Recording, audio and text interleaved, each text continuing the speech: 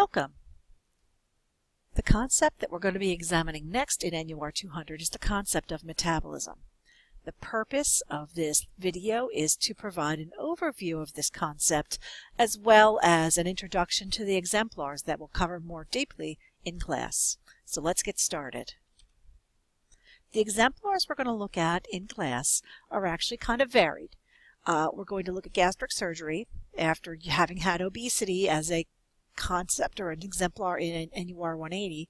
We're going to follow through with gastric surgery. We're also going to do some endocrine disorders. We're going to look at thyroid and adrenal disorders. And finally, osteoporosis, which is a metabolic bone disorder. This lends itself very well to mobility, which is going to be the next concept that we cover. So, metabolism defined as per the text: the processes of biochemical reactions occurring in the body cells that are necessary to produce energy, repair cells, and maintain life. So if you go back to anatomy and physiology and you look at the cells, the Krebs cycle, you can look at this neat little drawing with all the colors and see that it's all kinds of stuff like fructose 6P and asparaginine and methionine and cysteine. It's all different cell processes that are driving our motor as per se. So metabolism, if you're a car, think of metabolism as the engine. So what that's all about, it can be the endocrine system. Primarily it's your endocrine system, and it's about hormones. Hormones cover growth and protein metabolism, reproduction, fluid and electrolyte management, and gender differentiation, to name a few. Other than that, it's also based upon caloric intake and how active you are. So we did not look at the posterior pituitary last week, but at the beginning of the course we looked at DI and SIADH. Both of them are related to antidiuretic hormone, which is secreted from the posterior pituitary. This week we're going to look at thyroid and adrenals. Indirectly the parathyroid and indirectly the pancreas. Now, the thyroid and adrenals both have stimulation from the anterior pituitary, just to kind of give you an idea. And you should be familiar with that relationship of what stimulates the thyroid and what stimulates the adrenals to release their hormones. You know, I love my concept connection. So, at minimum, metabolism is closely tied in with the idea of perfusion, mobility, certainly nutrition.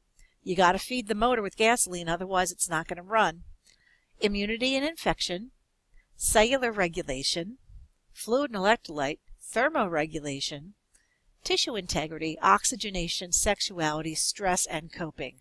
Because you know, cortisol is the stress hormone. And we'll talk all about that soon. Lifespan considerations. You certainly know that weight gain and weight loss are looked at completely different depending on what age you're at. When you're younger, it's much easier to gain and lose weight because your metabolism is more active. It's running a little bit faster, and you'll tend to gain and lose weight at a much faster rate. Sexual maturation, once again, that is a lifespan consideration. We talked a little bit about the onset of menses and the cessation of menses, which are both related to hormonal changes in the body. We talked a little bit about the effects of estrogen. Estrogen is going to come to play again when we talk about osteoporosis. So we looked at estrogen as it relates to cardiovascular disease and how it relates to breast cancer. Next, we're going to look at how it relates to your bones. Some of the age-related changes that happen with metabolism, certainly the older you get, the harder it is to lose weight. The older you get, you can look at the food the wrong way and put on 5 pounds. So those of you that are young and don't seem to have a problem, just to let you know, it will happen, right? So stay active and avoid those age-related changes. Much like everything else, metabolic alterations often come into too much metabolism or too little. So you can look at, for example, thyroid. That's an easy one. Too much thyroid hormone, too little. Osteoporosis is an overmetabolism in the bones. So you have constant remodeling, and it's breaking down faster than it's building up. So once again, metabolic alterations. Too little, as it relates to gastric surgery, your metabolism slows down, you're not burning fuel as efficiently. So what's the big deal with metabolism? Well, it is a big deal. Especially in America, there is a high prevalence of metabolic disorders. We talk in cardiac or in perfusion about metabolic syndrome. And I said that's the constellation of symptoms that includes abdominal fat and hypertension and hyperlipidemia and, can't remember the other ones right this second, insulin resistance. These are a common finding in many middle-aged Americans, and it points to an increased risk in cardiovascular disease. Certainly genetics play a lot into it and the non-modifiable risk factors. And then the other big deal is assessment and diagnosis. There's a lot of public health out there on screening for some of these metabolic disorders, especially diabetes. First exemplar we're going to cover is gastric surgery. The overarching exemplar is obesity, which like you covered in NUR 180.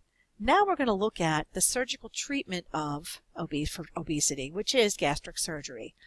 And we're going to look at specifically bariatric surgery. So the things that you're going to need to think about, and you should prepare for class, is what types of bariatric surgery there are. As then, we need to think about what are the short-term complications of having bariatric surgery and the long-term complications, as well as what is it going to take to prepare a patient for the changes that are going to need to happen as they go into post-operative period with gastric surgery. So, be prepared for that. Dumping syndrome is something that relates to gastric surgery, and it's one of the long-term risks or complications. So, your job, should you choose to accept it, is to determine what is dumping syndrome, what makes it happen, or why does it happen, and what do you need to do about it. So, I'm going to put that on you. In preparation for Monday, since dumping syndrome is a major complication for patients post-gastric surgery, you should prepare by looking at this and thinking about what you can do to prevent the occurrence of dumping syndrome. Thyroid disorders. I always like to start at the beginning, and the beginning is that the thyroid gland secretes 3 hormones. If you don't know them, you should, because I want you to know which 3 hormones are secreted by the thyroid. And then what is the action of said hormones? If you know what they do normally, then if you have too much, i.e. Tigger over here on the right, then that's going to mean one thing. If you have too little thyroid hormone, like poor little Eeyore over here, you're going to have a different problem. So think about the physical effects of having too much or too little thyroid hormone, and it goes back to the action of said hormones. Then we have your adrenals. And the adrenals are a little bit more complicated because there's the adrenal medulla and the adrenal cortex. And up on top you'll see that I have a picture of a dog wearing a spider costume. It's the creepy mutant spider dog. And it is a video that was going around a while back around Halloween in like Eastern Europe. Some guy dressed up his dog like this. And imagine you're in a dark hallway and this thing comes running at you. Okay? Chances are your adrenal medulla is going to start firing on all cylinders, and you're going to have a fight or flight response, and that's what the adrenal medulla is about. The adrenal cortex, sugar, salt, and sex hormones. I didn't put the sex hormones in there, but they're there as well. So you're dealing with sugar, salt, sex hormones. With the adrenal medulla, one of your hormones is cortisol. And if you've ever happened to watch some of those TV commercials, we know that cortisol is the reason why we all have belly fat. According to the commercials, if we take this medicine, that they will be happy to send to us for a credit card number, we can take care of all of our problems.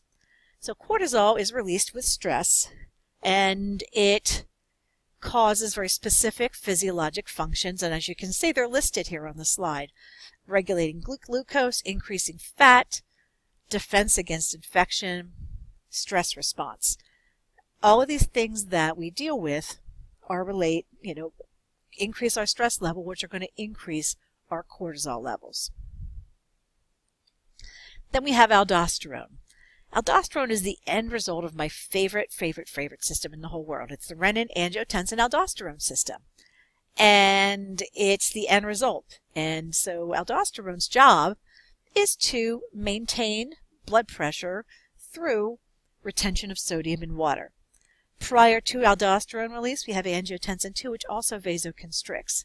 But aldosterone, which is secreted by the adrenal cortex, is going to cause sodium and water retention, therefore increasing a blood pressure. So, reason it out.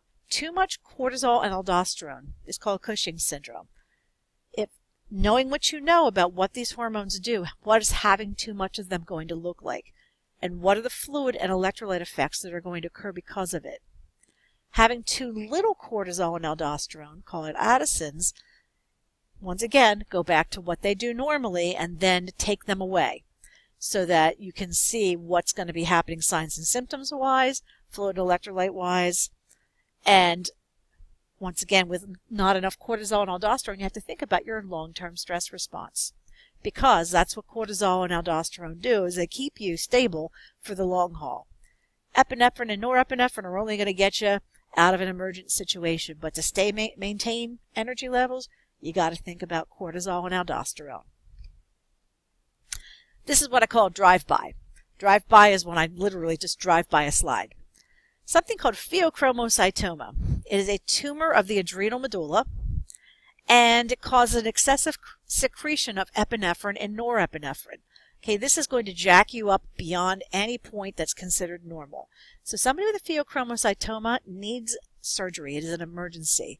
And they're going to have palpitations, severe headache, episodic sweating, massively elevated blood pressure, like 300 over 200. It needs to be addressed. And that's all I'm going to say about pheochromocytoma.